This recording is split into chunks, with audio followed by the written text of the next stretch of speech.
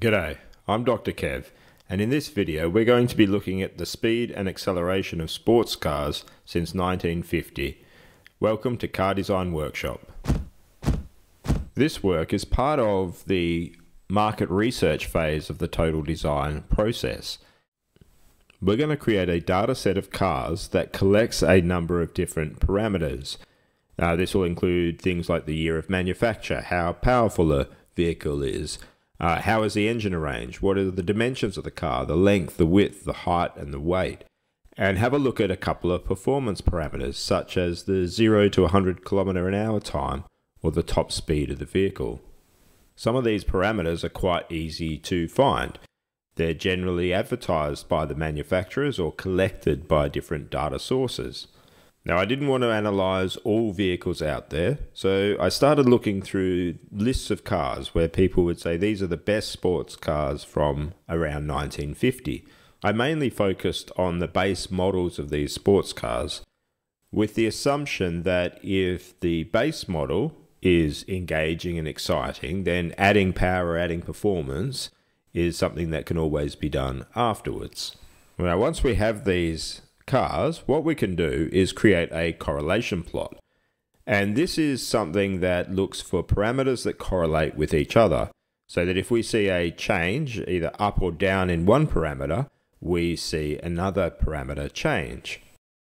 Now, we need to be careful that we don't confuse correlation with causation. For example, we might see that a lot of Ferraris have V12s, but it doesn't mean that V12s cause cars to be red and Italian, much to the disappointment of many Jaguar XJS owners. And this data is going to help us determine what we might be looking for in the weight, power and speed of a vehicle. For example, something that is considered quite important for this vehicle will be its acceleration capability. So we can see in this graph the acceleration time from 0 to 100 km/h versus the year. And we see that over time, cars are improving. We see an increase in the acceleration capabilities of vehicles versus time. So we have a look at what's most important in the 0 to 100 time according to the correlation plot, and we see that it is power. Surprisingly, weight is quite a bit down the list. So let's have a look at this. In this graph, we see the 0 to 100 time versus power. We can clearly see that as power is increasing, the 0 to 100 time decreases. Now, it's relatively clear that this is not a linear relationship, and there are diminishing returns as the power continues to increase. If we have a look at power versus time, we see that it's not a very strong correlation. It does look like that there is more possibility to make power as time goes on, and this could be explained by general engineering advances.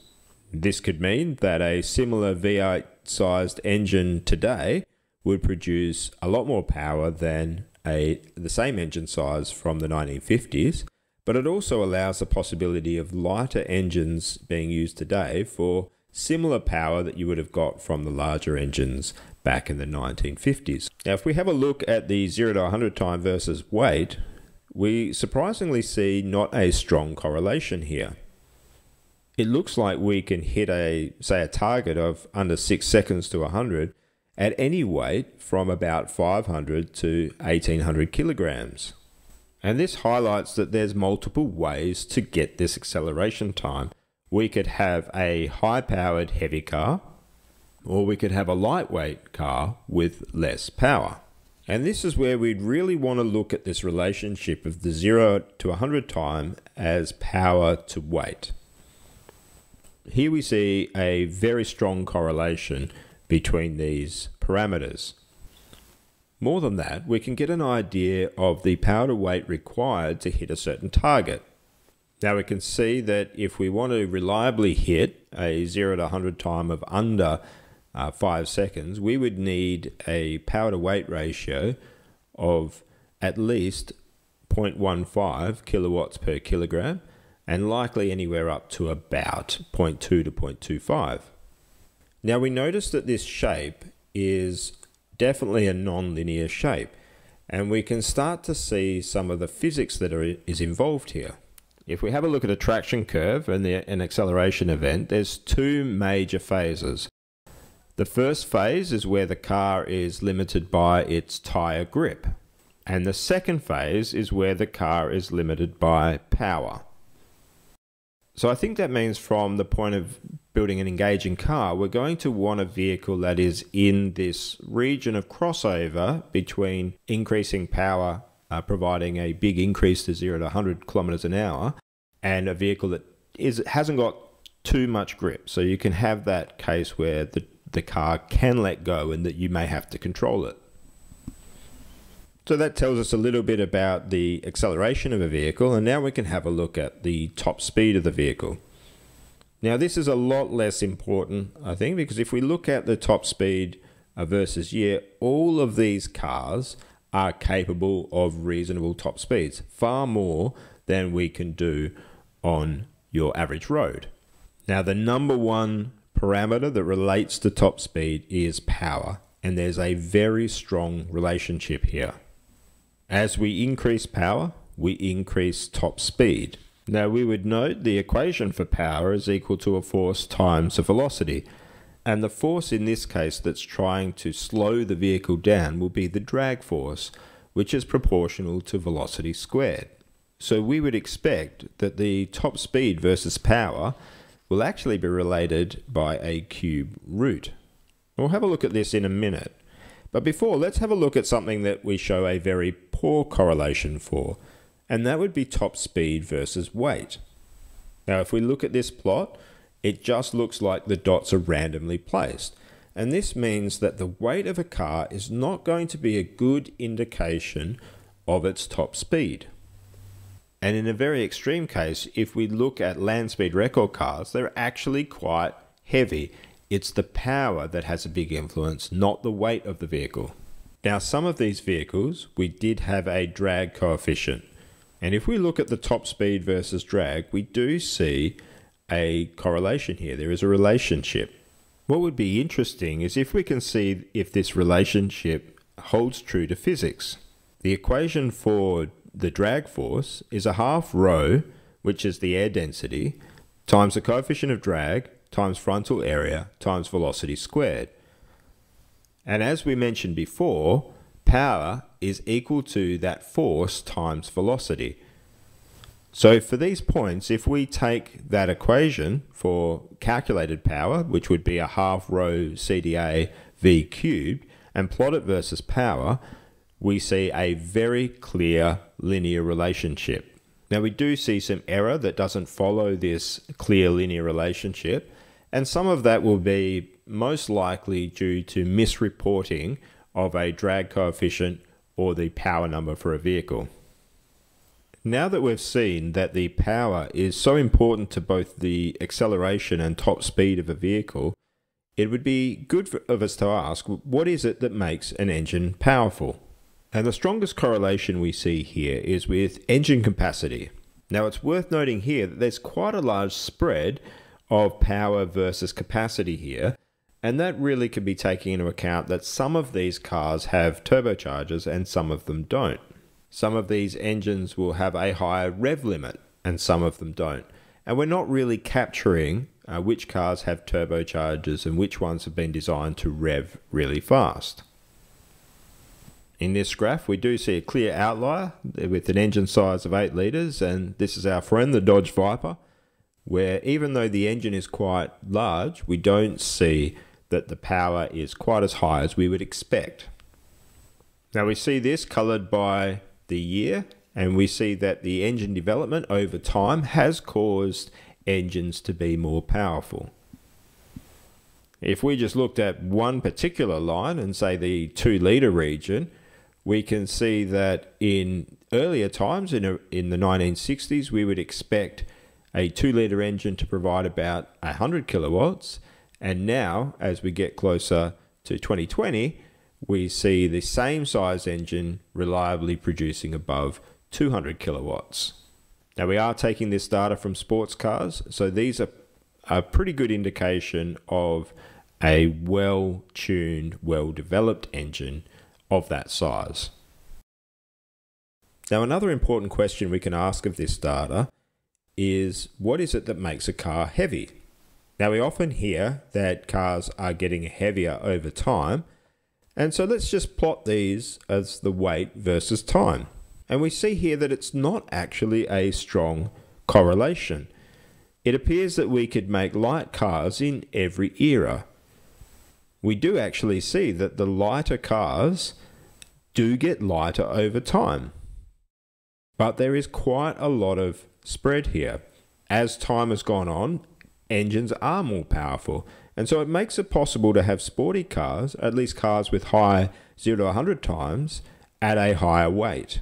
And this does offset the weight reduction we would expect because of improved manufacturing and improved materials.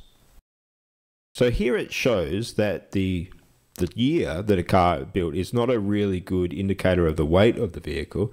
It's interesting to ask what is. And what we see if we go down the list of things related to weight is the number one correlation is actually to the length of the car. Following that, we see the engine. So engine power and engine size. So the size of the engine and the weight of the engine would be a good indicator of the weight of the vehicle. And then we see width. So the top correlations to weight really involve the dimensions of the car and the size and power of the engine. So this is the graph showing the weight versus length of the vehicle. And we can clearly see here that as the length of the car increases, the weight of the vehicle increases.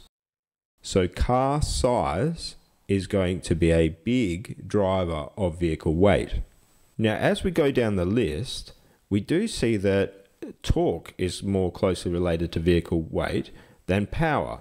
Now, we do know that if we look at just a naturally aspirated engine, the two main ways we're going to improve power is by increasing the engine volume, which generally increases the engine size and weight, or by allowing that engine to rev higher.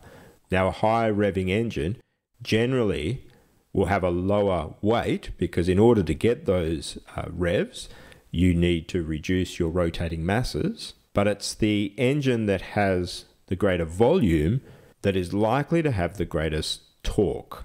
So we do see that weight is closely related to the engine torque. Now, this is where we do need to be careful about the idea of correlation versus causation.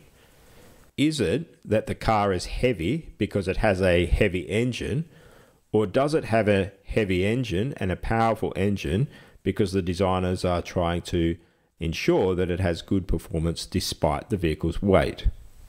Now, while we didn't see a close correlation between weight and year, it might be better to use a different set of data to explore that. Now, one company that has reliably made cars and sports cars of a very similar nature through a very long period would be Porsche. So I created a separate data set just looking at really the naturally aspirated Porsches from about the 1950s through to the common day. And I'm not looking at the turbo models and the high spec models, really just the naturally aspirated ones and the base model ones. So that would be the 356 moving through to the 911s and the Boxsters. And here, if we look at the weight of Porsches over time, the weight is increasing. It does seem to taper off as time goes on, but there's no real point where we can see that as the years have gone on, they've created lighter cars. This has clearly been driven by the size of the vehicles. The lengths of these cars have increased as time has gone on.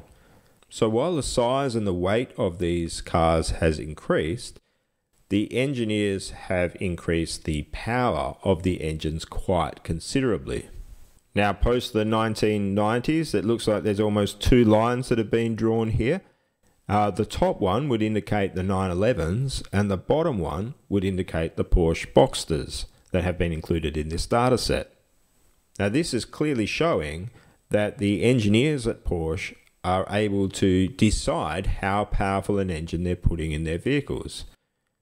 This is far less based on their capabilities of building a more or less powerful engine and more on their choice of which engine is going to suit the car. And so even though the weight has increased, the power to weight has managed to increase throughout the years as well. And I think it's data like this that supports the idea that cars are getting heavier as time goes on, rather than the fact that we are incapable of building lightweight cars. It is certainly easier to build a lightweight car today than it is to build a lightweight car in the 1950s. There have been marked improvements to the materials available and the techniques of manufacture. So now that we've had a look at this data, there's a few things that we can apply to our vehicle specifications. Now first, if it hasn't been made clear, I'm intending that the car that we're designing will be a rear-wheel drive car. And there's two main reasons for this. One, I don't want the grip of the car and acceleration to be so high that when the driver is releasing the clutch, it's just heading to an engine stall rather than breaking traction. And the second is that a four-wheel drive system adds quite a lot of weight and complexity to the vehicle. Now the other thing to consider is that this will be a lightweight car, not a heavy car. Now the target for weight of this vehicle will be 600 kilos. I would like to go lighter than that, but at the same time I want to make sure that the vehicle will be able to perform even if it weighs as much as 800 kilos. And the target for the 0 to 100 time will be anything under 6 seconds. And this is in that region that we saw in the power to weight graph of where we see the crossover of the importance of power and the importance of grip. If the car has a power to weight ratio of 0.15, we should reliably be able to get under a 6-second acceleration time. And that means for a 600 kilogram car, we would need 90 kilowatts, and for an 800 kilogram car, we would need 120 kilowatts. If we move to a power to weight of about 0.2, then that changes to 120 kilowatts for a 600 kilo car and 160 kilowatts for an 800 kilo car. So we're going to specify an engine that has at least 120 kilowatts. Now if we have a look at the top speed versus power, 120 kilowatts is going to get us around 220 kilometers an hour, which is far more than I'm going to need from this vehicle. This engine should be between 1.5 and 2.5 litres, and we would expect that the car will have a length less than 4 meters. So at this point, we can go back to our data set and have a look at the cars that are there that already go under a 6-second 0 to 100 time and are less than 4 meters in length, and preferably something with an engine of less than 2.5 litres, and we see the following vehicles. And we shouldn't be surprised, these vehicles are fairly lightweight, cut back, simple vehicles. The Ariel Atom, a Caterham, a Super 7 style vehicle, the Lancia Stratos, a Lotus Elise, a KTM Expo, the Alpha 33, a Porsche RS60, and the Jaguar D-Type.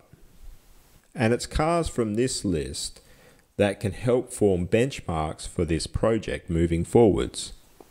Now we're going to explore more of these car specifications and some of the reasons why I'm targeting a lightweight 600 kilo car in future videos, but I hope you've enjoyed going through this data. Thanks for your time.